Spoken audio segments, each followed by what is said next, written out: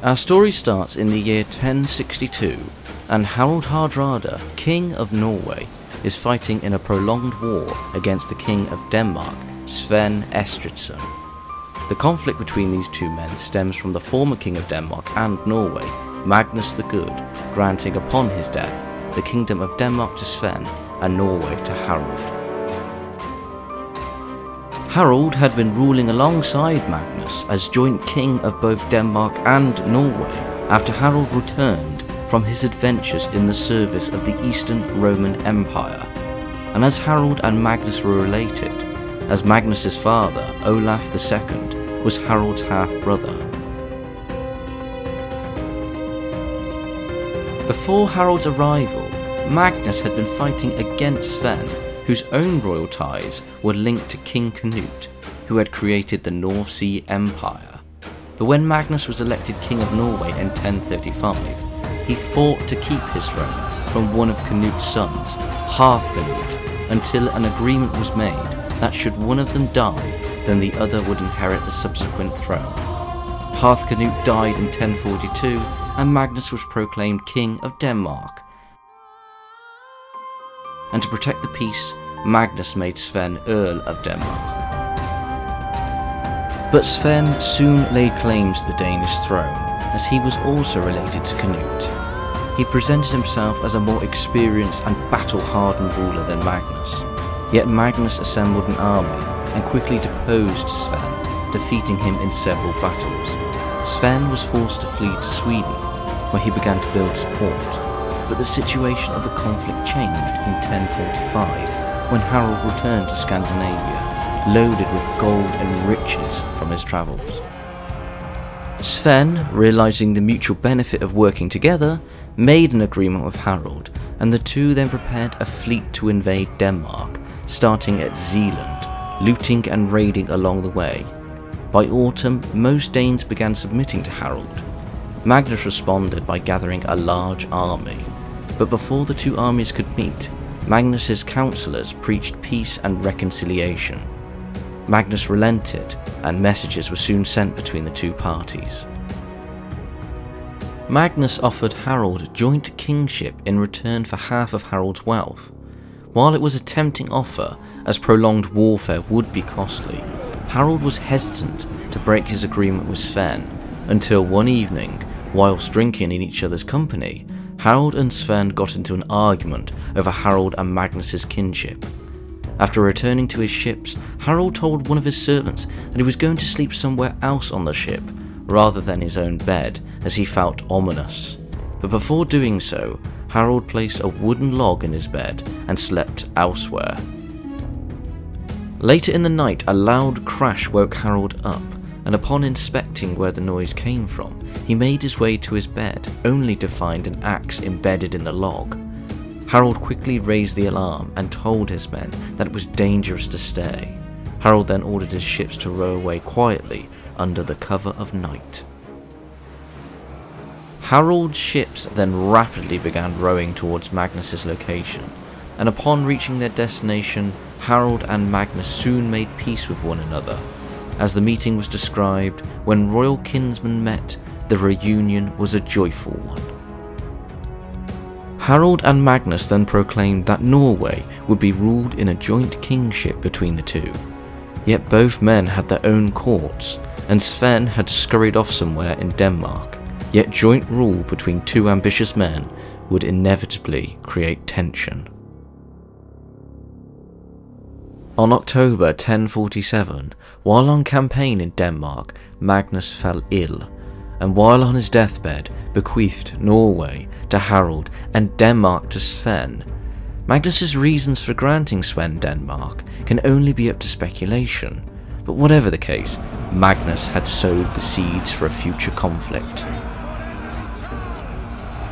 The news of the young king's death quickly spread, and Harald assembled an army in order to proclaim himself as the rightful king of Denmark, as he regarded himself as the rightful inheritor to Magnus. Yet most of Harald's army turned away and started to head back towards Norway. Harald, realizing he needed to consolidate his power in Norway before returning for Denmark.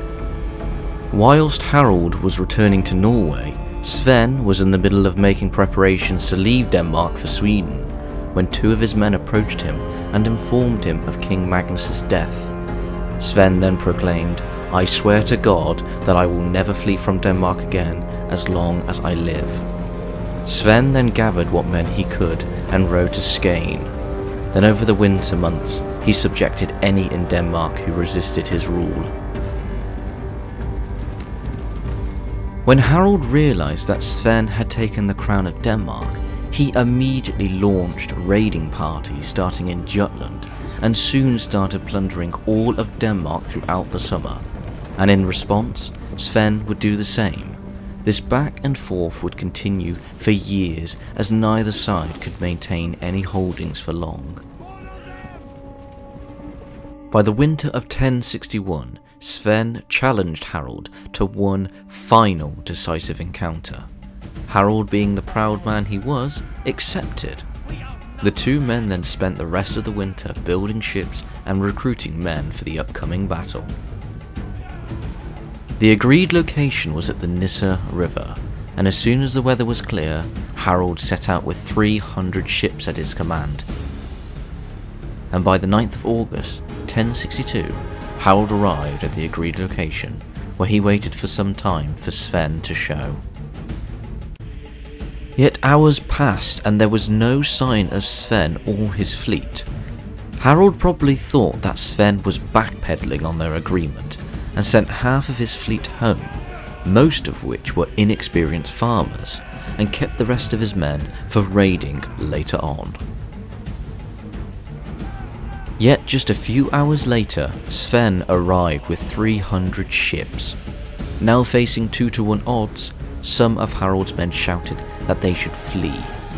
Harald then replied, "Sooner than flee, we shall all lie dead in heaps."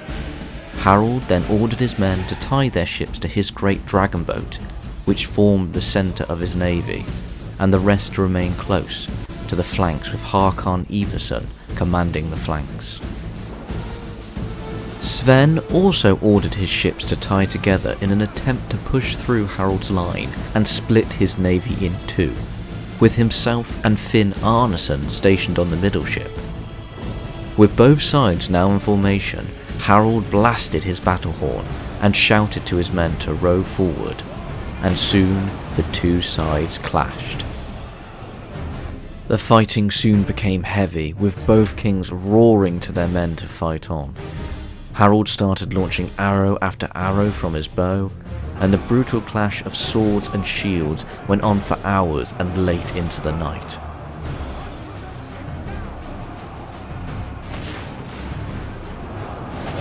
Harald, being outnumbered, was soon mitigated by the quality and experience of his men.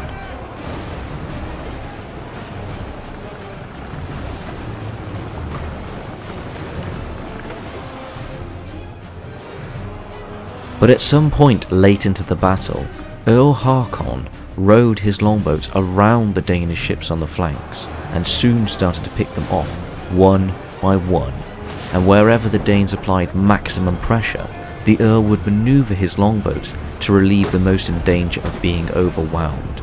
The Earl kept up this tactic for the rest of the battle. With Earl Håkon's constant sorties and Harald's retinue pushing further into the Danish ranks, the Danes soon began to break off and retreat, with some jumping into the water to escape. Yet many Danes escaped as the Norwegians were tied up or blocked by now 70 empty ships.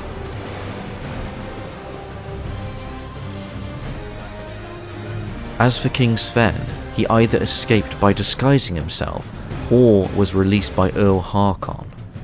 Either way, Sven got away with a good portion of his men, and with the battle ending not as decisively as each side wanted, and with both countries suffering from the prolonged conflict, Harald, in 1064, offered Sven a white peace. With peace now restored, Harald began to rule his kingdom as his namesake of Hard Ruler, until an exiled earl named Tostig Godwinson arrived on the shores of Norway, with an interesting proposal.